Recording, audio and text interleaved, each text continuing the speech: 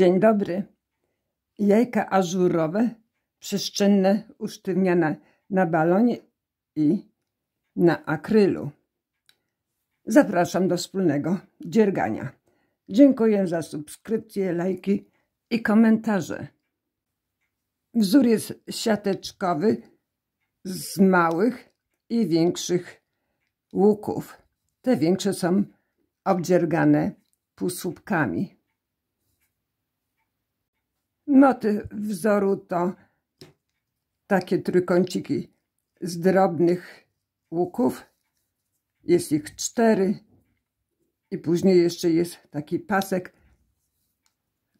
na dole też z drobnych łuków. Tu pozostałe są łuki większe.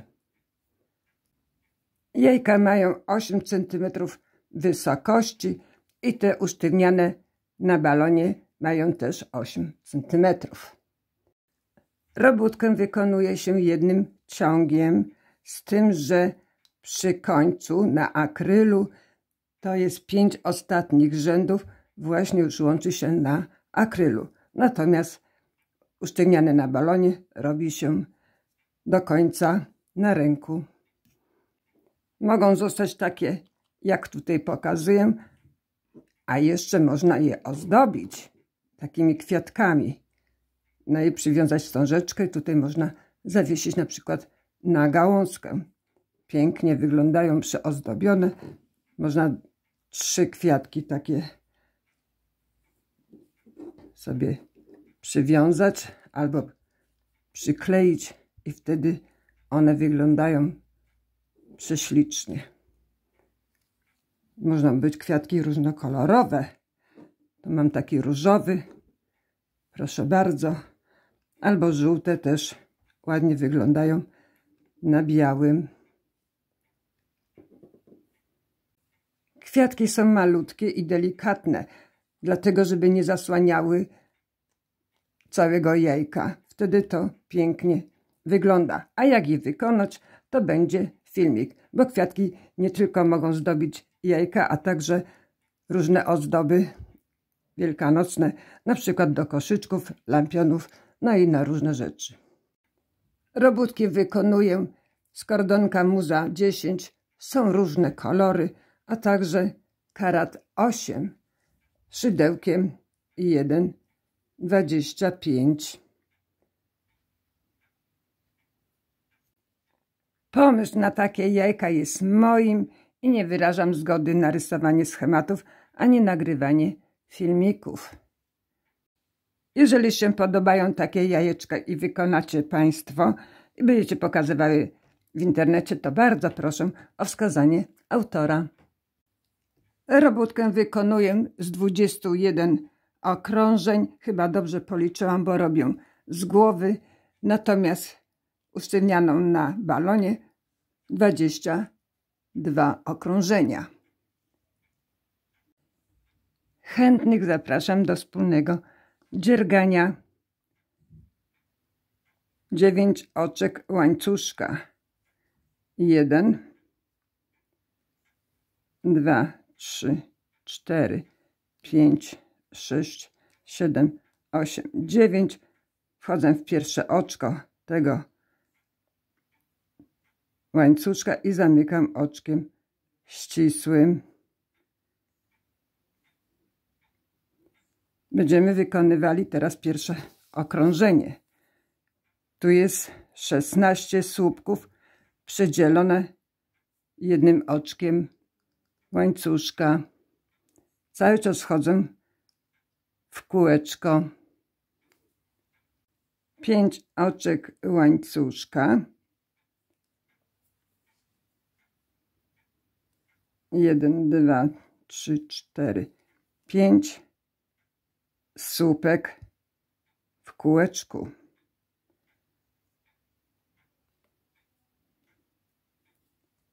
Jedno oczko łańcuszka i następny słupek też w kółeczku. Jedno oczko łańcuszka. Robimy tak dookoła. Ma być ich 16 włącznie tutaj z tym słupkiem łańcuszkowym. Jest 16 słupków, jedno oczko łańcuszka. Wchodzę tutaj w ten słupek łańcuszkowy, w trzecie oczko i zamykam oczkiem ścisłym. I w pierwszy tutaj ten łuk, oczko ścisłe.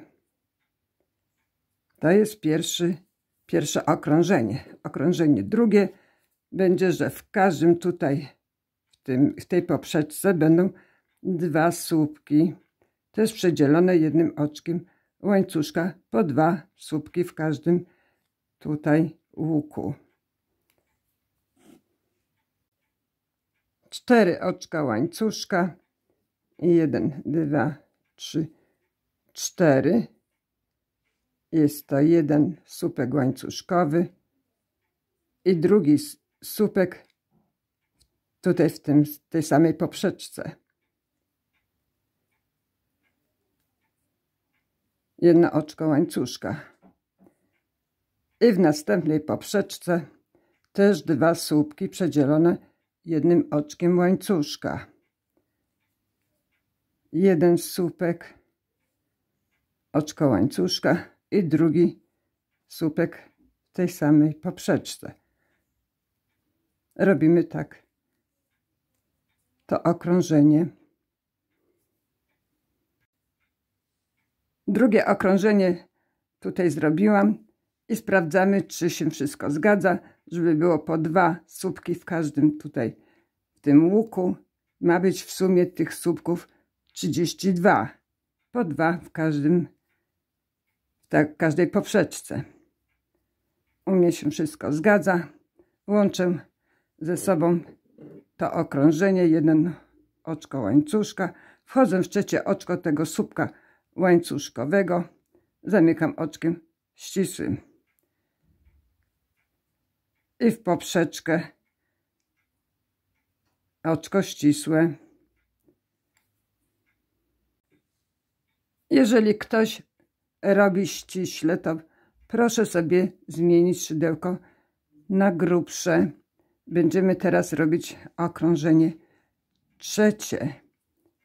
I ono jest troszeczkę inne, bo się zaczyna ten motyw wzoru. Jest tu 3 oczka łańcuszka najpierw zrobić. Omijamy jedną poprzeczkę i do następnych tych łuków wkuwamy się po jednym razie. 2 oczka łańcuszka. Do następnej poprzeczki 2 oczka łańcuszka.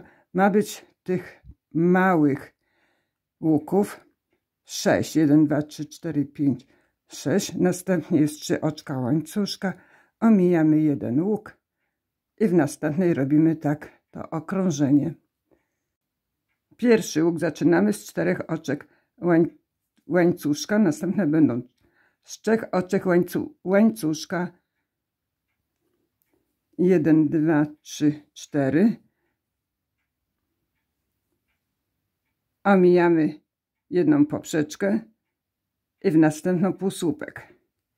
Jest to jeden łuk i mają być tych większych łuków 4 i 4 motywy te z 2 oczek łańcuszka wkuwane, tak jak mówiłam, w każdą poprzeczkę. Więc teraz 2 oczka łańcuszka. 1, 2. W następną poprzeczkę półsłupek. 1, 2. I w następną poprzeczkę półsłupek. 1, 2. Ma być tych łuków małych 6. Jest 6 małych łuków. Będzie teraz ten większy. Z 3 oczek łańcuszka. 1, 2, 3. Omijamy tą jeden łuk, tą poprzeczkę właściwie. Wkuwamy się w następną półsłupek. I też 1, 2, 6 łuków z 2 oczek w każdą tutaj poprzeczkę. 1, 2 i w następną poprzeczkę. 1, 2 i w następną. 1, 2 i w następną. Ile tu mam? 4 dopiero te małe łuki. 1, 2, jest 5, 1, 2, 6 mały łuk, jeszcze raz i 3 oczka łańcuszka, 1, 2, 3, omijamy tą poprzeczkę i w następną półsłupek. Tak robimy do początku tego trzeciego okrążenia. Powstały 4 takie większe łuki. Jest 4. Teraz będę robiła 6 łuk tutaj niedokończony. Jeszcze 2 oczka łańcuszka mam zrobione. Wkuwam się w oczko ścisłe przy tym większym łuku i półsłupek. Teraz wchodzę w ten większy łuk i będę go obdziergiwać półsłupkami. 1 półsłupek, drugi półsłupek. Jest to rząd, 1, 2, 3, 4. 2 półsłupki zrobione w tym łuku pierwszym. 2 oczka łańcuszka i następne 2 półsłupki też w tym większym łuku.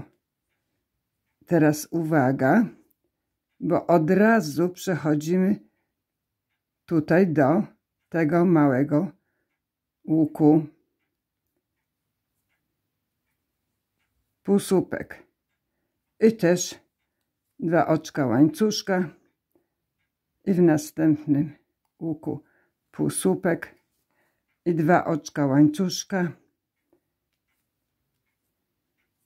w następnym półsłupek, 2 oczka łańcuszka, w następnym tym małym łuku półsłupek, 2 oczka łańcuszka i w następnym już do ostatniego 2 oczka łańcuszka. Tu było robione tych łuków 6, a teraz przy tym następnym okrążeniu będą się zmniejszać o 1 łuk. 1, 2, 3, 4, 5. I bezpośrednio przechodzimy do tego większego łuku. Półsłupek, drugi półsłupek, 2 oczka łańcuszka i też 1 i drugi półsłupek i od razu w ten mały łuk półsłupek. Tak robimy to okrążenie. Jest zrobione tutaj na razie 4 łuki przy tym okrążeniu. 1, 2 oczka łańcuszka. Wchodzę w następny łuk. Półsłupek. Ja na razie nie zaznaczam ani stoperem, ani nitką, gdzie jest początek tego motywu czy okrążenia, dlatego że to wyraźnie widać. Później dopiero jak będziemy robić siateczkę, to dopiero będzie się trzeba zaznaczyć. 5. okrążenie. Będą powstawały teraz 2 te łuki, te większe z 3 oczek łańcuszka. Więc 1, 2, 3 oczka łańcuszka. W poprzeczkę tutaj na środku tego łuku półsłupek. 1, 2, 3 oczka łańcuszka. I teraz też uwaga, bo wchodzimy w poprzeczkę od razu półsłupek. 1, 2 oczka łańcuszka i w następną poprzeczkę 1, 2 oczka łańcuszka i w następną 1, 2 w następną poprzeczkę. Mówię, że to łuki, no to zostanę przy tych łukach, bo się tutaj trochę poplątamy. 1, 2 I już ostatni łuk. I teraz 4 powstały te małe łuki i 3 oczka łańcuszka i w ten duży łuk tutaj, w tą poprzeczkę półsłupek i też 3 oczka łańcuszka i bezpośrednio w łuk. Tak robimy dookoła. Teraz powstaną takie 2, te większe łuki. Zrobiłam to okrążenie, gdzie powstały te 2 większe łuki. I będę je obrabiać półsłupkami, tak jak ten jeden, co był pierwszy. Wchodzę w niego, półsłupek, jeden półsłupek drugi, 2 oczka łańcuszka i w tym samym łuku 2 półsłupki i w następnym łuku też 2 półsłupki, 2 oczka łańcuszka i 2 półsłupki.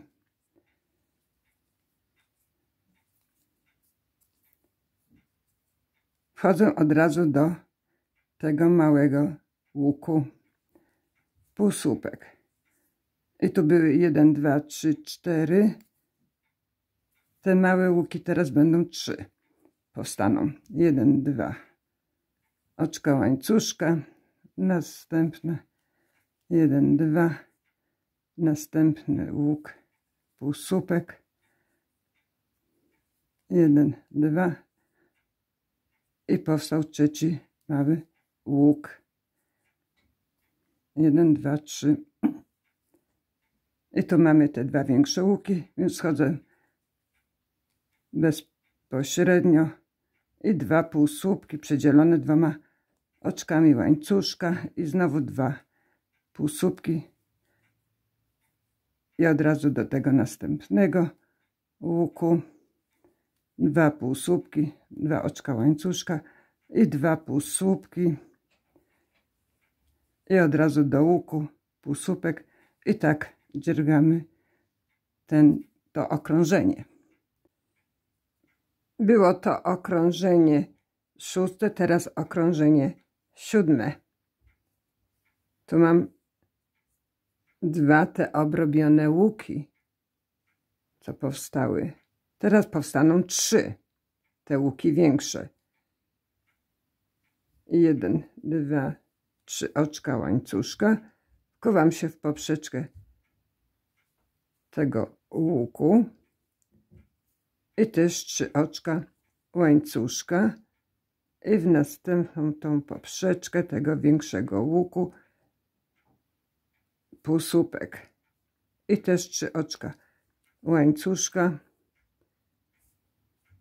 i od razu w łuk ten mały półsłupek. Teraz powstaną 1, 2, 1, 2 oczka łańcuszka. Powstaną 2 te małe łuki. One się zmniejszają. I też 3 oczka łańcuszka, łuk, półsłupek, 3 oczka łańcuszka i w następny łuk 3 oczka. Tu muszę poprawić, bo mi spadło. 3 oczka łańcuszka i w ten mały łuk półsłupek. Tak robimy to 7 okrążenie. Jestem tutaj przy początku tych 3 nieobrobionych łukach. Powstały tutaj te 2 mniejsze, 3 większe. Teraz będzie okrążenie 8. Wchodzę do tego dużego łuku, półsłupek i drugi półsłupek, 2 oczka łańcuszka jeden półsłupek, drugi półsłupek i do następnego tego dużego łuku półsłupek, drugi, 2 oczka łańcuszka. Tak robimy dookoła to ósme okrążenie. Do następnego łuku 2 półsłupki, 2 oczka łańcuszka i następne 2 półsłupki. To są właśnie te 2 małe łuki.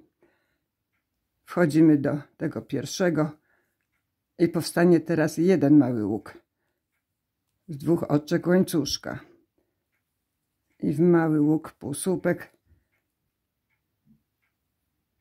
wchodzimy bezpośrednio do łuku, 2 półsłupki, przepraszam, 2 oczka łańcuszka i następne 2 półsłupki.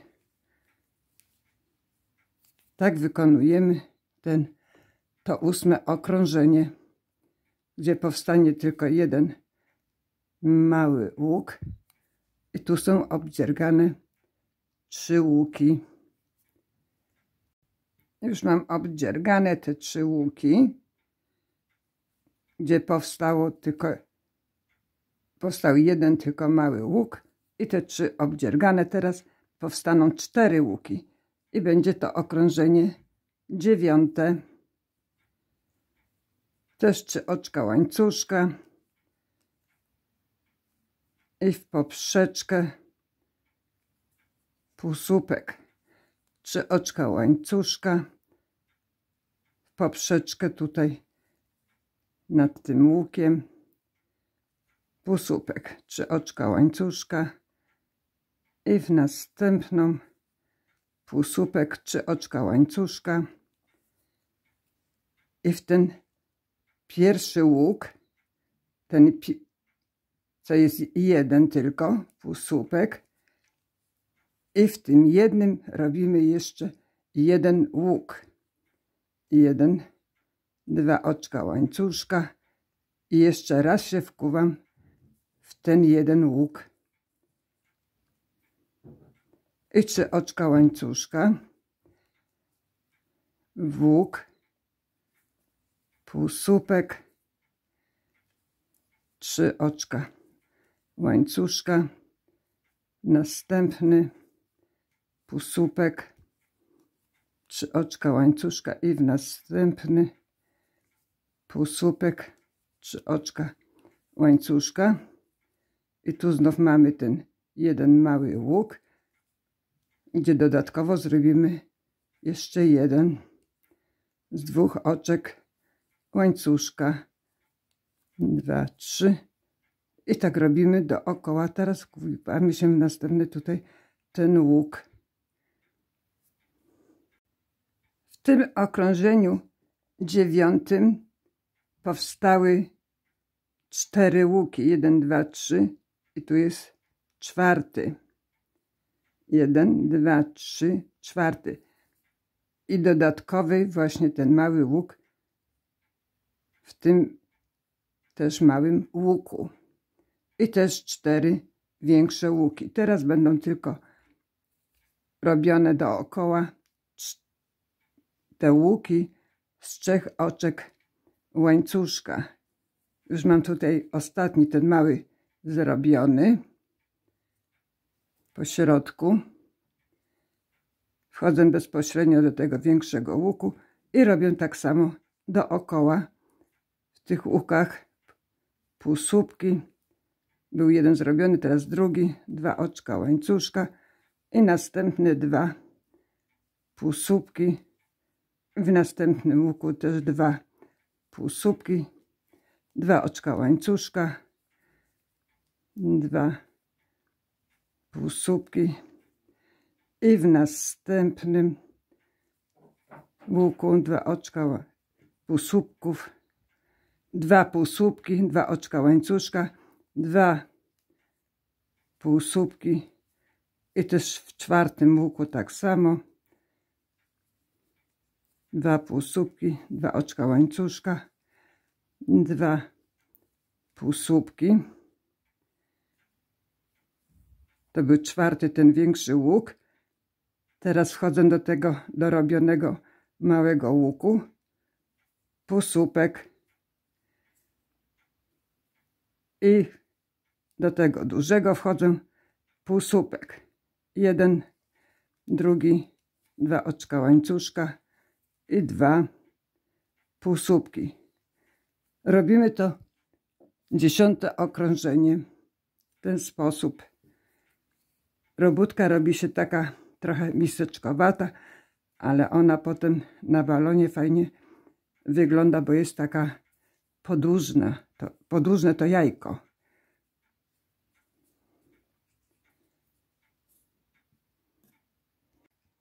Będziemy kończyć to 10. okrążenie. Obrobione mam tu już półsłupkami ten 4. większy łuk. I tu jest ostatni ten łuk, dodatkowy ten mały. Wchodzę bezpośrednio, półsłupek, następne oczko półsłupka, oczko ścisłe i też w następne oczko półsłupka, oczko ścisłe i w łuk, oczko ścisłe,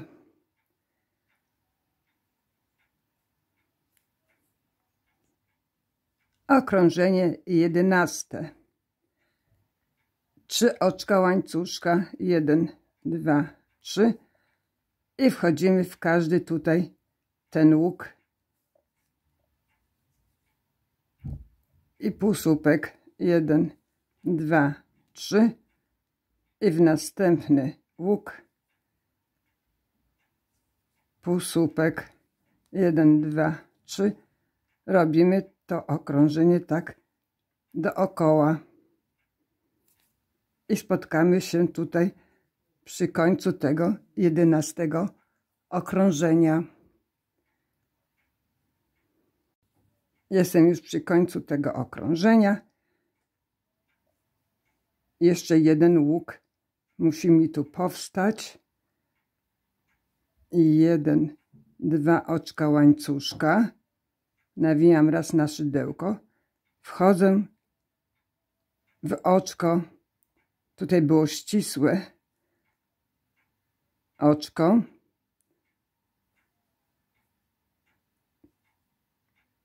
I słupek.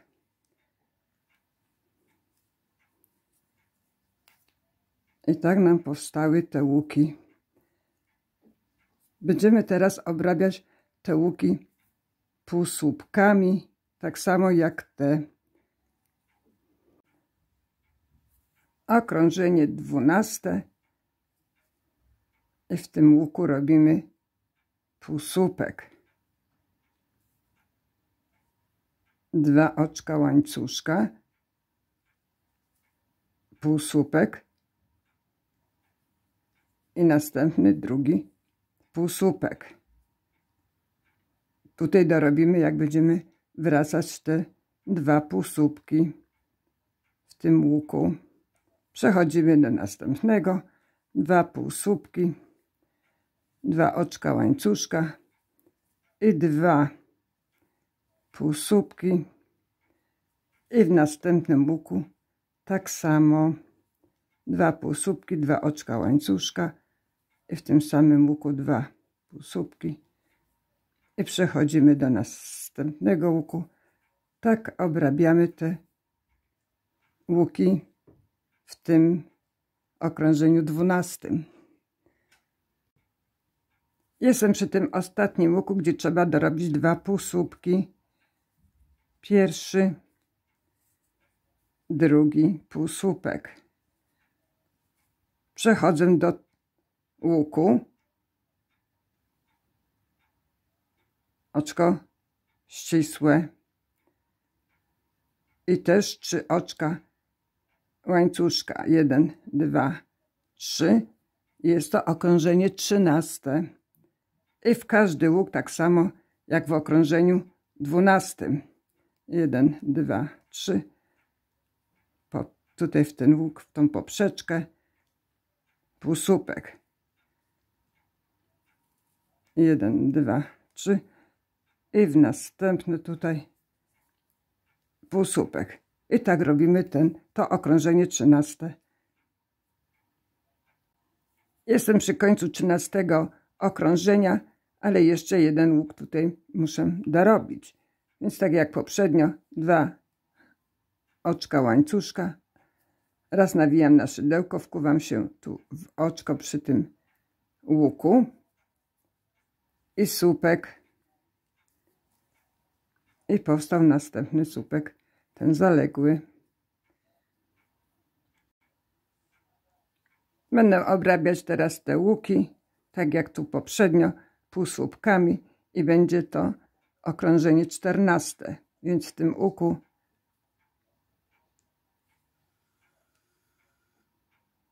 półsłupek, 2 oczka łańcuszka i 2 półsłupki. 1, 2. I tak robimy, jak obrabiamy jak ten poprzedni rząd. 2 oczka łańcuszka, przepraszam, 2 półsłupki, 2 oczka łańcuszka i 2 półsłupki. I w następnym tak samo 2 półsłupki, 2 oczka łańcuszka, 2 półsłupki. Przechodzimy do następnego łuku. Kończę to okrążenie 14 przy obrabianiu tych łuków. I tutaj te zaległe 2 półsłupki.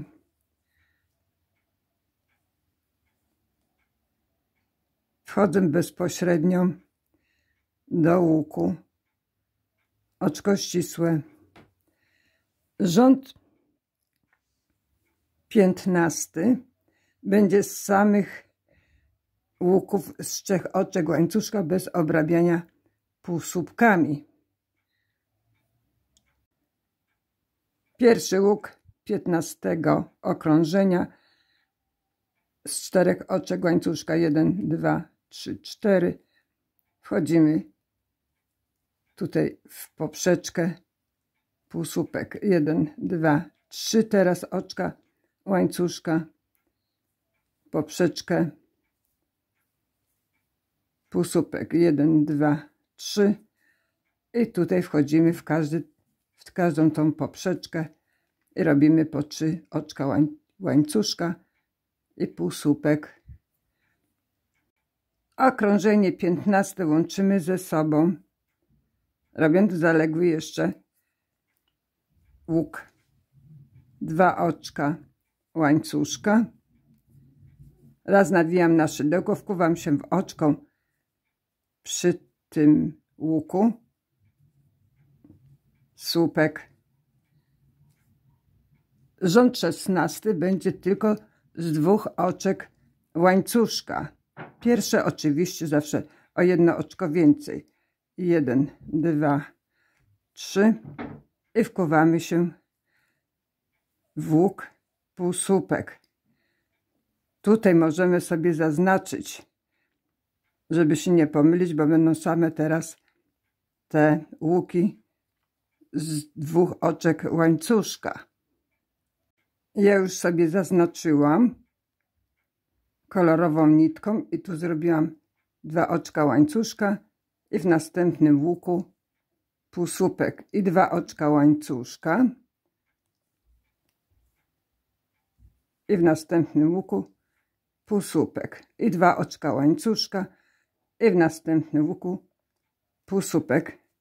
Tak robimy to okrążenie.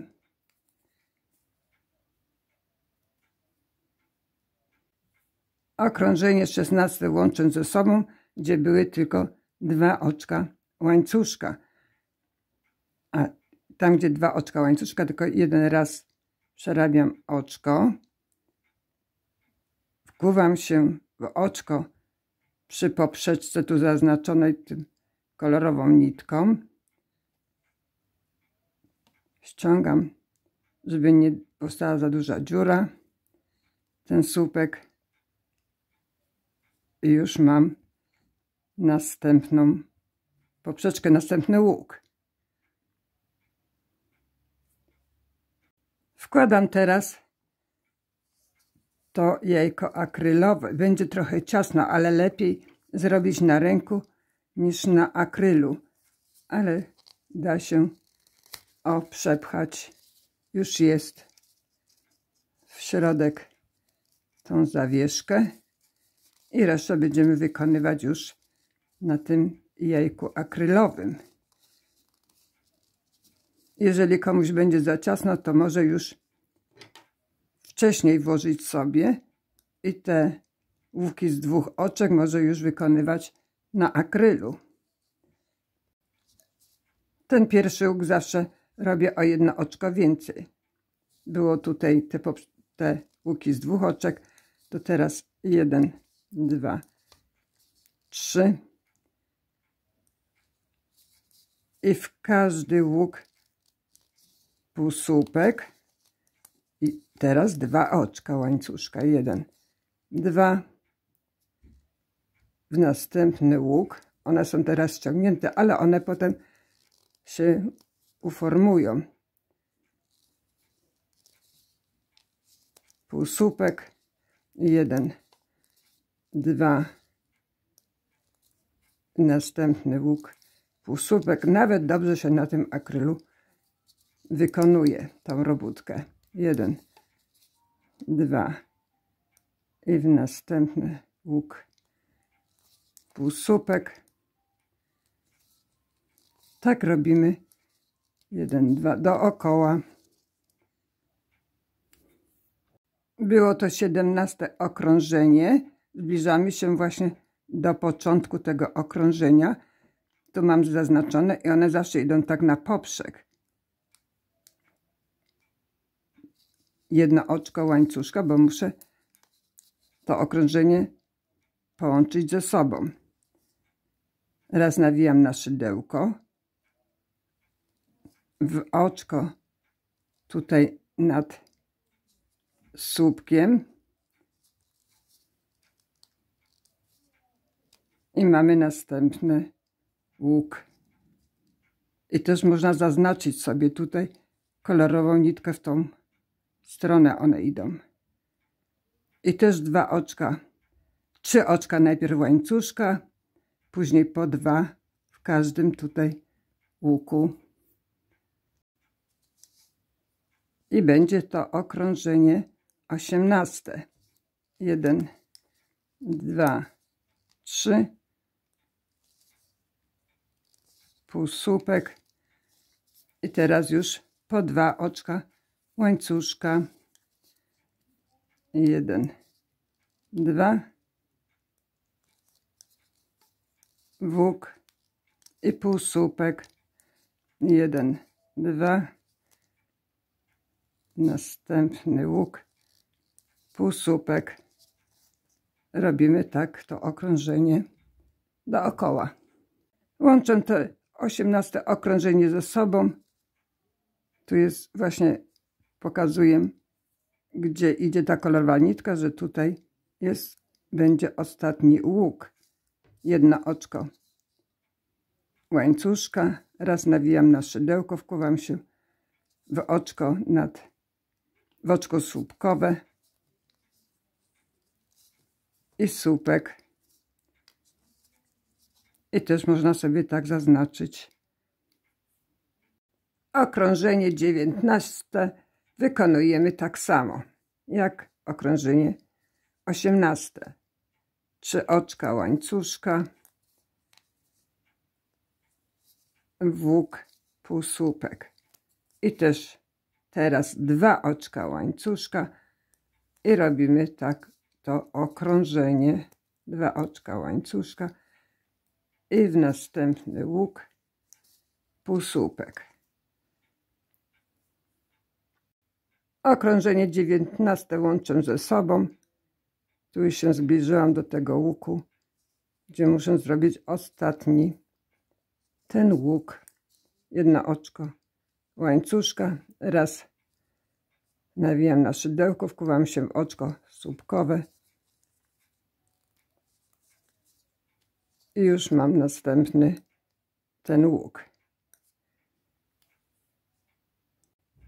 Rząd 20 będzie troszeczkę inny, bo będzie z 3 oczek łańcuszka, ale będą omijane jedne łuki. Wkuwamy się w co drugi łuk, więc 3 oczka łańcuszka, omijamy jeden łuk, w następny i półsłupek. 3 oczka łańcuszka, omijamy jeden łuk i w następnym łuku półsłupek. I też 3 oczka łańcuszka, omijamy jeden łuk i w następne. Tak robimy ten 20 okrążenie. I już jestem tutaj przy początku z łuków z 3 oczek łańcuszka. Zaległy robię i 2 oczka łańcuszka i tutaj opuszczam ten jeden mały.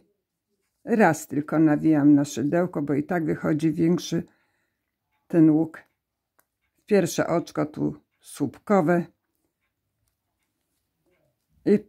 i słupek. Teraz będziemy wykonywać ostatni 21 okrążenie.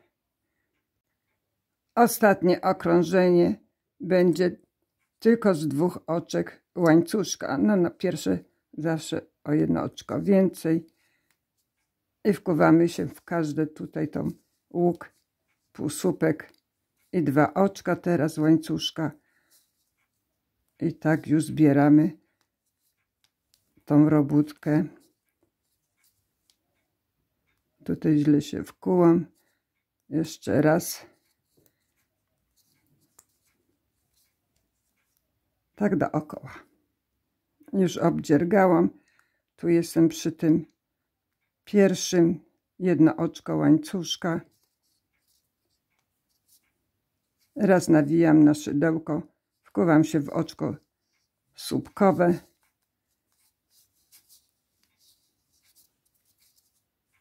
I już mam koniec. Ucinam nitkę i będę tutaj przewlekała przez te łuki, żeby ściągnąć. W każdy ten łuk przyciągam nitkę. Idzie to teraz szybko. I ściągnę nią ten koniec. Jeszcze tu mi zostało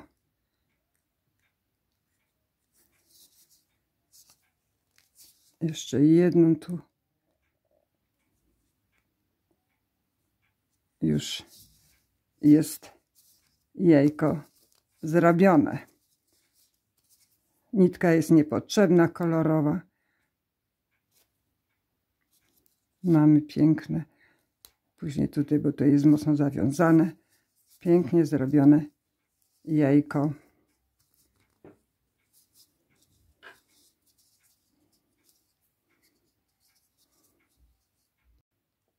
Jajko usztywniane na balonie robimy w ten sam sposób. Tylko że ja jeszcze dodatkowe 1 okrążenie robię tutaj z 2 oczek. Wtedy to jajko ma taki ładny, lekko podłużny kształt. Nie jest po prostu takie okrągłe.